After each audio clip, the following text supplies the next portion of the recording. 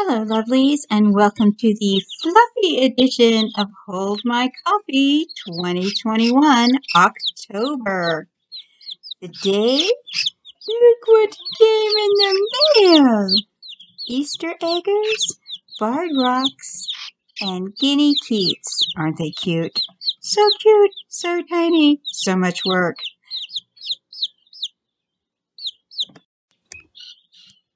So I got the invoice in, got the chicks in. Sadly, one of the chicks and one of the keats didn't make it, but that's what happens when you have to mail poultry. So, I have a setup. I have a full incubator and brooder setup in the other house, but for the first 48 hours, I like to keep a really close eye on them. So, I have fish tank chickies.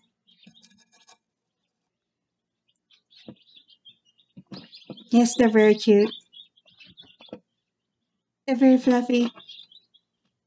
And they do nothing but eat and drink and sleep for the first 2 days. But this is part of my writer's life, the farm life.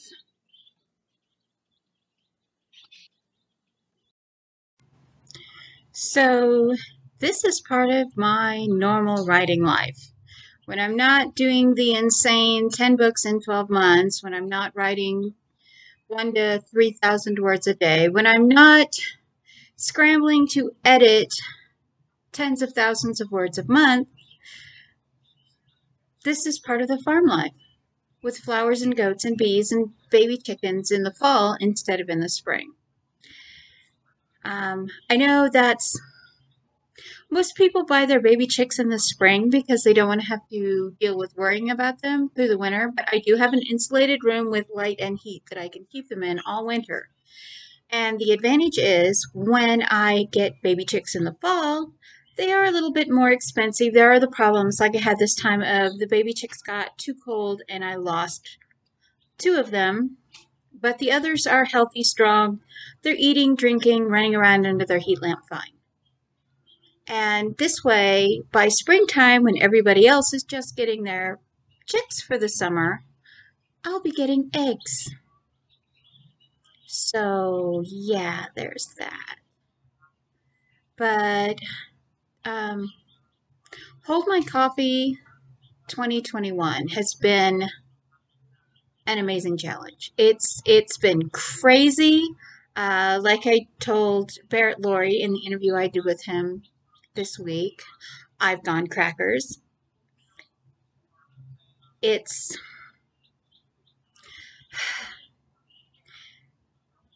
don't know what possessed me to do this challenge and to do so much, but I did. And oddly, instead of feeling like super uber accomplished and yeah, I did this, I'm like, the feeling is more like, oh, thank God, I'm almost done. Because I have 1 book left. I have Ghost with Hope that is launching on December 10th. And that will be the last one for Hold My Coffee 2021. Now, I do have a book. I do have a Indie House Publishing pubbed book that is coming out in November.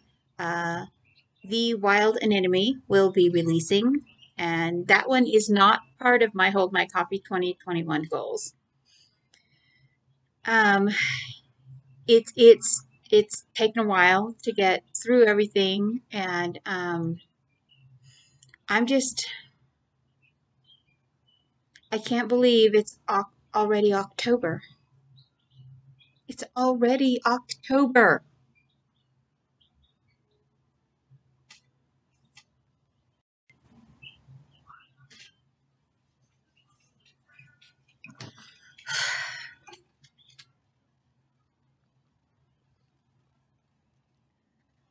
So here I am, December 310th, 2020, or October 7th, 2021, and Preptober is well underway.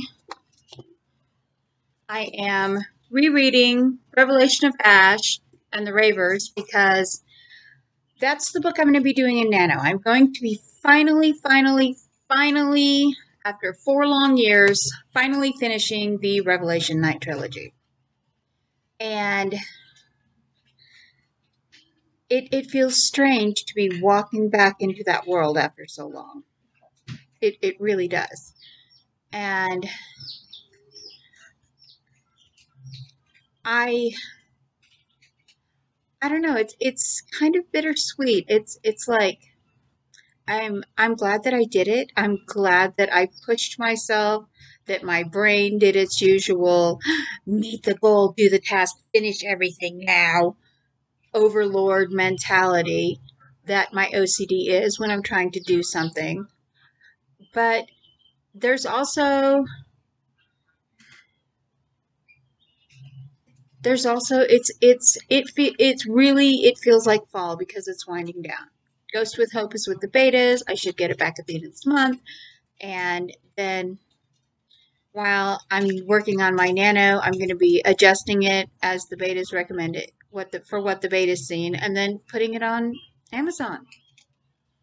And it really does feel like things are slowing down for me. It feels like I'm finally, ow, ow, ow, my leg. Sorry. It's another kind of fluffy. The kind of fluffy that has little tiny daggers on the bottom of its feet. If you want in my lap, you don't have to climb my leg. Sit. Where was I? Oh yes, talking about how calming and how relaxing it is now that everything's finishing. This is my life. Just when I think things are going to relax into fall.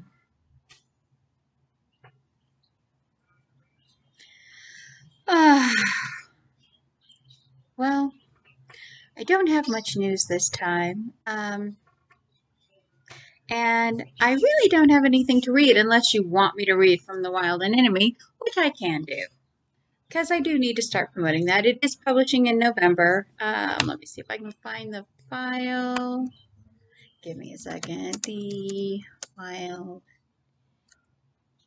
Anemone. Anemone.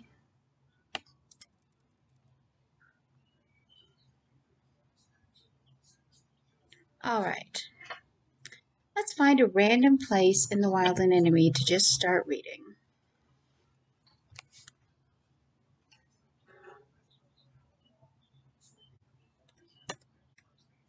And we're scrolling.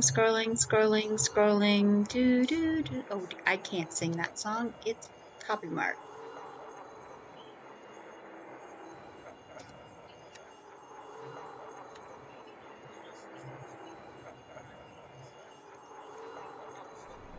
Oh, here's a good spot. Here's a good start.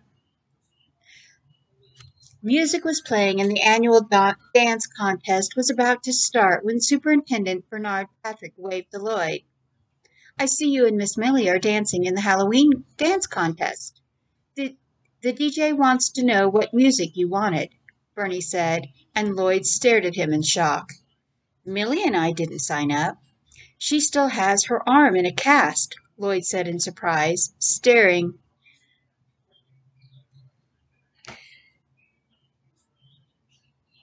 at the form and wondering if Millie had signed them up without telling him. Oh, come on, Lloyd. We only have 7 other couples. Camille and Tank already had to drop out because of the suds in the pool, and Tanya's date didn't show up. Maybe Tanya could dance with you? Bernie asked. Lloyd ground his teeth, not to say he would rather cut off his feet than dance with his ex-wife. Instead, he said, Fine, I'll get Millie. A tango. When is it starting? In about 10 minutes. You're up first. Lloyd stalked over to the Wild Anemone bakery van spot where Millie and Jackson were passing out cookies and wishing everyone happy Halloween. Millie held a bag out to Lloyd with a smile, but he shook his head. We have a problem, he announced without preamble. Someone signed us up for the dance contest. It starts in less than 10 minutes, and we're first. Millie's eyes widened. But my arm! I know. Lloyd's mouth curved down in a thin frown. He was sure Millie hadn't done it by her reaction, and he began to wonder who had. Then he realized it could only be Tanya. Do you want to? If you don't want to, I can always ask Tanya. Millie gave him such a flat look for even suggesting it, he smirked. Or not. Let's get going. Jax, can you handle the crowd? Millie asked, and Jackson gave her a grin. This isn't a crowd, sweetie. Not like we're used to. The tall baker responded with a wink. Auntie Elizabeth stood up. I think I will come with you, young'uns. I haven't got to see you dance since that lovely Mother's Day party your dad took us to when you were 16. My niece is quite the dancer, young Lloyd. Lloyd held out his hand to the century-old woman. Yes, ma'am, I know. Ah, of course. Your lovely weekend in Black Bear, where nothing happened, Auntie said conspiratorially, and Millie almost groaned aloud as she followed. Inside, they put Aunt Elizabeth in a chair between Lloyd's grandmother Fern and Camille's grandmother Doreen, before they took their place. All of the other couples were wearing matching costumes, so Lloyd borrowed Tank's Prince Charming jacket and quickly changed out of his Sheriff's Department uniform shirt. They were called first, the Prince and the Troll Princess. As the music started, Millie grinned, but Lloyd frowned. It's a tango by Timmy Trumpet, Millie whispered. Let's go. In 3, 2, 1. Lloyd immediately began stepping through the first pass, as Millie followed. It was a little hard at first to hit all the positions because she had to keep her arms still, but they managed. At the end of the last spin, everyone was clapping. As they breathlessly bowed, Lloyd caught the cold glare Tanya was giving them, even though she was smiling brightly, and he knew with certainty who had put his and Millie's name on the sign-up sheet. I thought you didn't pretend, Prince Humpy, Millie breathlessly whispered as she giggled. Every princess deserves to dance with a prince, even a troll princess, he answered cavalierly as they walked off the dance floor. Now I have to get this jacket back to Sheriff Tank and go back to my job as a palace guard. Stop by later for some more cookies, Millie offered. I might just do that. Thanks for the dance. You did a good job, he praised her. So did you, she returned the compliment with a smile. That music, he shook his head, was fine once you recognized it, Millie interrupted. The next couple's music started, so Millie and Lloyd both went back to their jobs outside of the trunk or treat Halloween carnival at the high school.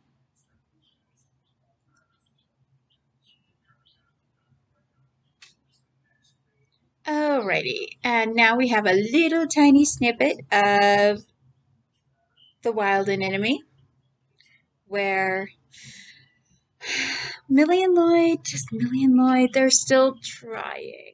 They're still so close to being a love interest. Here's hope that I'm gonna crush like Epi can. You didn't hear that last part. You did not hear me say that last part.